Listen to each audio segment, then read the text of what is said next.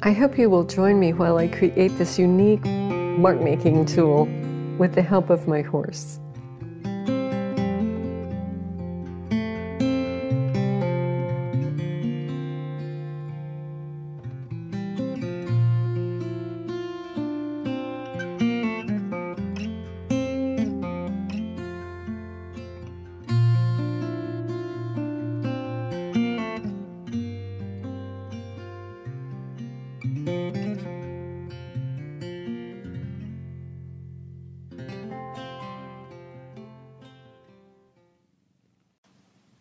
Meet Callie. She's going to help me with my project today, as is my husband, or the other old crow. He is going to cut off a piece of her tail so I can utilize it for the brush on my paintbrushes. So horses' hair, there's other types of hair that you can use. I've seen people use human hair. There's all sorts of things that you can use to create your brush, but I'm going to ask Callie to contribute to my project today. She doesn't appear to be too phased, and she received a nice little tail trim. So here she is in her post-rainy day state. She needs a good brush and a good bath, but we'll take care of that a little bit later. So here is the hair that I have collected, and I've also collected some twigs from the yard. So the first thing I want to do is measure from a purchased paintbrush to kind of determine what length I want these brush handles. And I am just going to break off a number of pieces to utilize as my handles. And these are scraps from my pine tree and, a few other trees in the yard. So let's get these broken down into reasonable sizes. And now I'm going to come back and kind of give them a little bit of a further clean. So I want to peel off any bark that is loose and, get down to the true element of the wood here. So let's just clean that off. I'm going to come back in with my sandpaper and kind of go over this twig and get it to a point where I feel like it is ready to accept the final step that I'm going to put on this, which is a varnish to keep this handle, nice and protected. I'm using a fine grade sandpaper, very fine. And I'm just getting off any loose bits and removing anything that might catch my hands, any little places where I might have trimmed a little branch or something.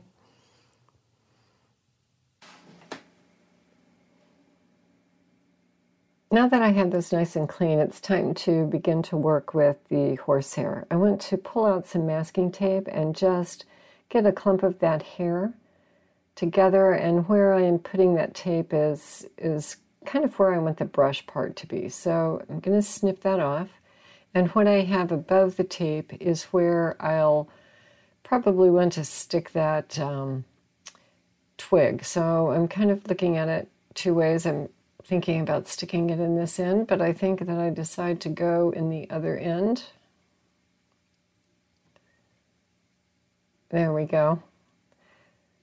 So I can put that in, get that wrapped around, and get that tied off, I think, easier doing it from that perspective, if you will. So I'm going to glue the twig and make sure there's plenty of glue on that, and then stick that down inside this hair right there.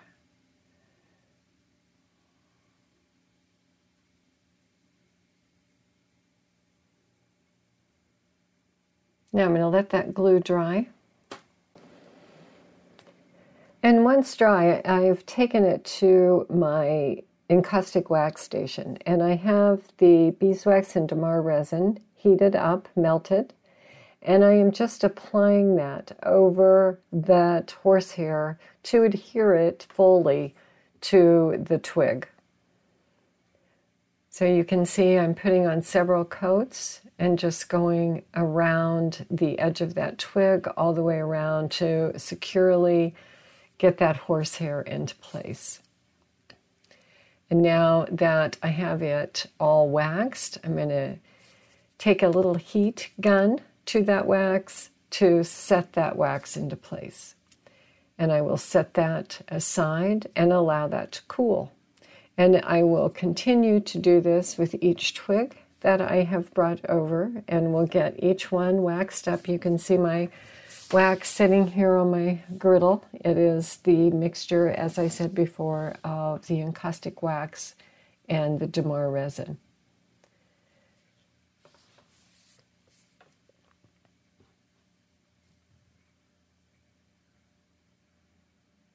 So now that that has cooled, I am placing some jute and just tying that off around that hair, where that hair has been connected to the twig with the wax.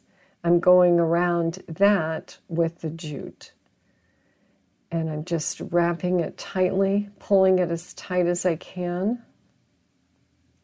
And then I'll tie that off in a little square knot here at the top.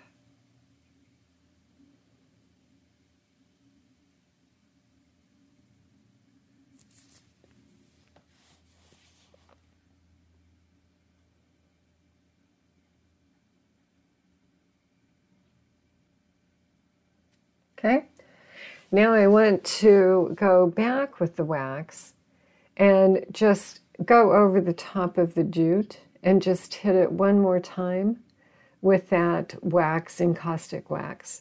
So it's a mixture of the beeswax and the damar resin is what makes that the encaustic wax medium. So I'm just hitting it one more time, and then we will clarify it or set it with the heat gun.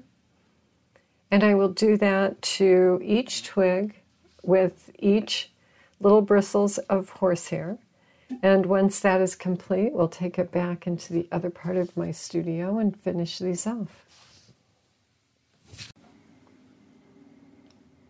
And once everything is done at the waxing station, all I really need to do is kind of finalize these by taking off that masking tape that I have around the bristle. And that has held that horsehair in place while I waxed it, while I got it adhered to the twig. And now I'll pull that tape off, and the next thing left to do is just trim that brush into the configuration I want. So I can cut across it straight, and it's a flat brush. I can cut it on an angle, and it is an angle brush, or narrow it to the center, and it becomes a round brush. It's just an interesting way to make, in my opinion, a mark making tool that is going to be unique to me. So now I'm just trimming the brushes, and once done with that, we'll pull some paper out and see what kind of mark it makes.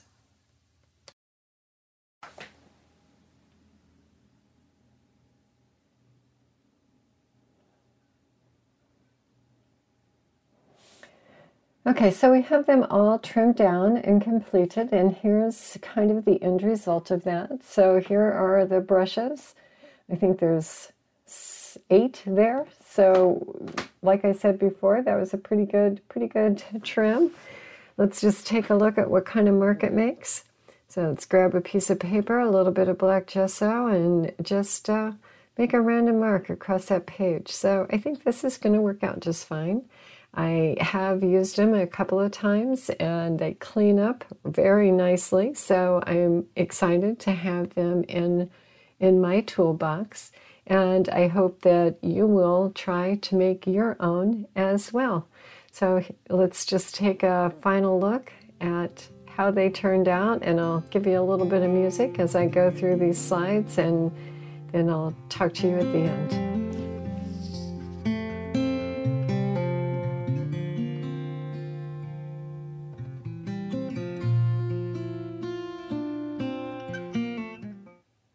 So thank you so much for stopping by and joining me while I made my own paintbrushes. I am getting ready to start a project that I want to be very organic, very natural, and I am preparing, and this is kind of part of that preparation for getting that project in line and ready to go. So I hope you will subscribe to my channel and join me for that journal that I'm getting ready to begin work on.